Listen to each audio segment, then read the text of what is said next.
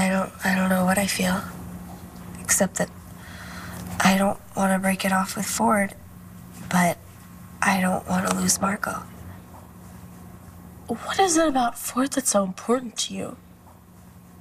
It's just we connect in this way that's... What, are you talking about sex? Partly. I mean, it's just so intense. It's like nothing I've ever felt before. Sometimes it's like we're the same person. But with Marco, it's like he worships me or something. And I don't know, it makes me kind of uncomfortable sometimes. Self-conscious, you know?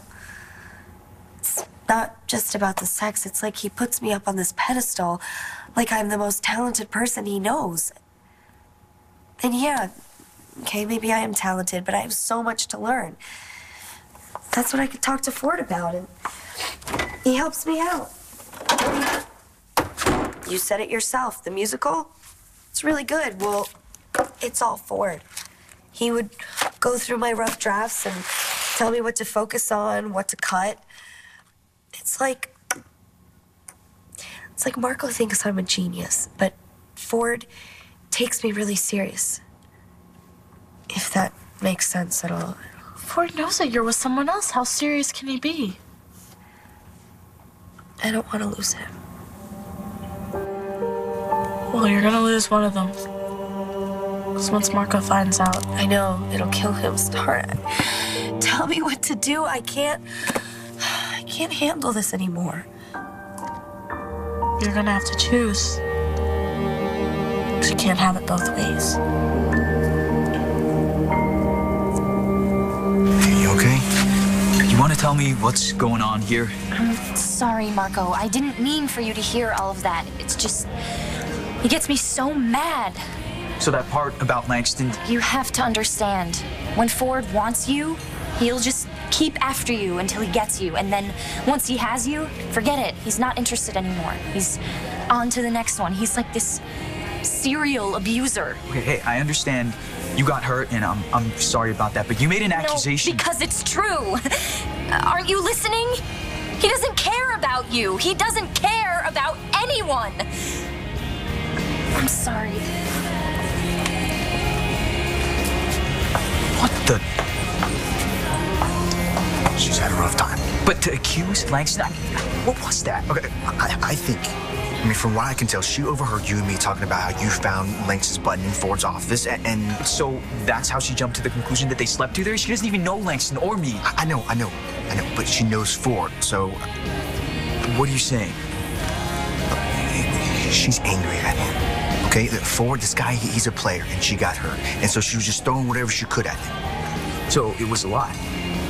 She made an assumption based on his track record. What, so you think it's true? No, I'm just saying from her point of view. Okay, but she didn't think it through, okay? She decided to get at it. Okay, look, Hannah, she's a really nice girl, and she got hurt. Okay, that's all this is. So you trust her? Yeah.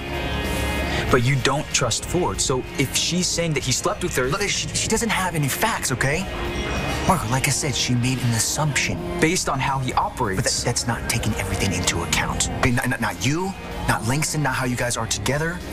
Okay, she misunderstood, okay? And just to get back at Ford, and that's all it really is, okay? Don't let her get to you. I gotta go. Where are you going, man? I gotta get out of here. I'll see you later.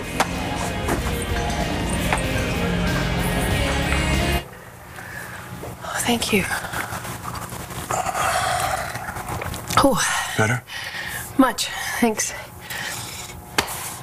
I wish you'd go look for Roxy. I'm fine. I'm not going to budge, I promise. I will sit right here till you get back. I'm not going anywhere. Get used to it. Oh, not complaining. It's just fine. Citizens of Lambview might have a thing or two to say. That's too bad. You're my priority. You and this kid. Oh, I like the sound of that. But, you're the hero here, and people count on you to keep them safe. It's like the prisoner's having a heart attack. I gotta get him into the infirmary. Right behind you. Seriously? I gotta get him into treatment. Let's go.